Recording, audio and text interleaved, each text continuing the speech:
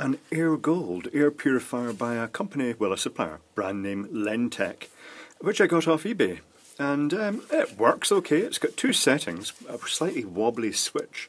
It's got off, low and high. Sometimes it's a wee bit intermittent in the high, it just doesn't seem quite right. But having said that, it does quite a modest job at low. And this device puts out ozone and has the pluggable cleaning plates. It actually came with a spare set of the cleaning plates. I'm guessing it's just so you can swap one set while you're cleaning the others or something. I'm not really sure. But basically speaking, you clean these because they gather dust. You pop it in. Oh. And it clicks into position, you plug it in and it creates a draft out the front. Not with a fan though, it uses the ionic propulsion, might be a good way to describe it. So let's open this up. I'm secretly hoping it's the type with the... I'll pull that out in case it fills it.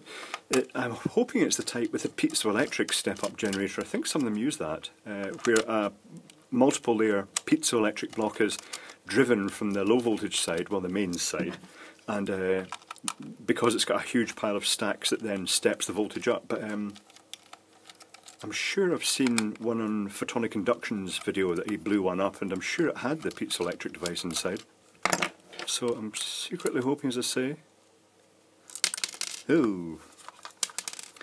It also acts as a nightlight. It's got these LEDs here that light this diffused panel.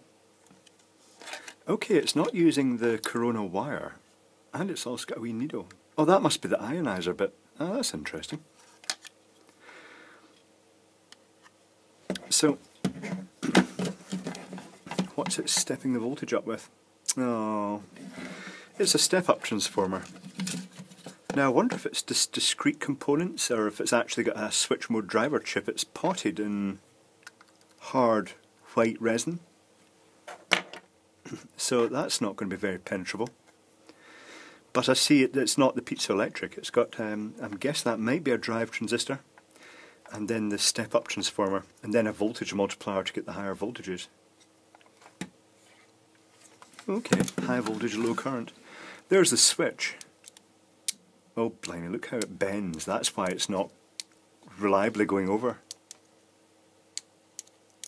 It's maybe just a wee bit too long and spindly.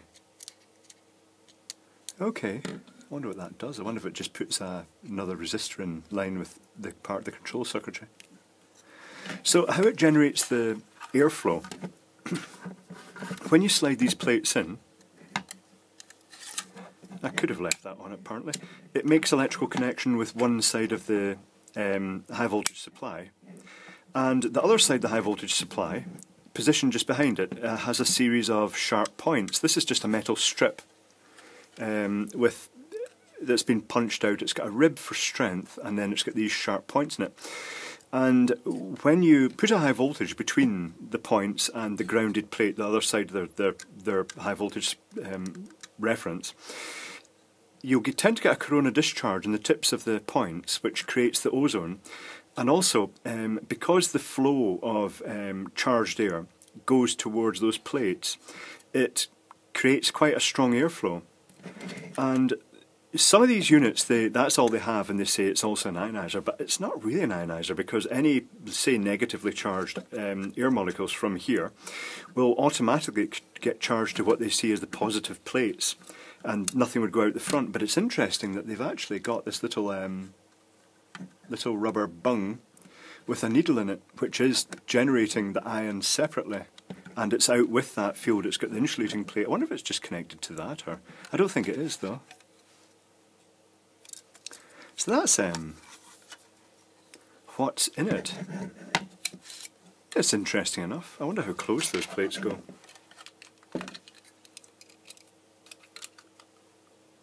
They go pretty close. Well, that's going to be quite hard to smush all the wiring into.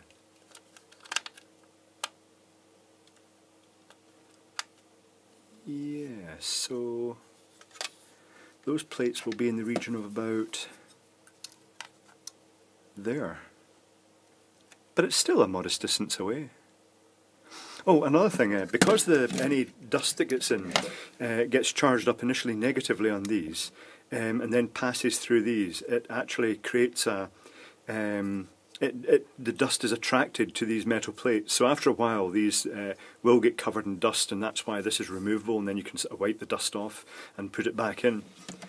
And I see that another thing I didn't realise is the air comes in at the sides. There's no vent in the back. The air comes in at the sides, comes down these ports here, and then gets blown out the front, which kind of then that ionizer needle,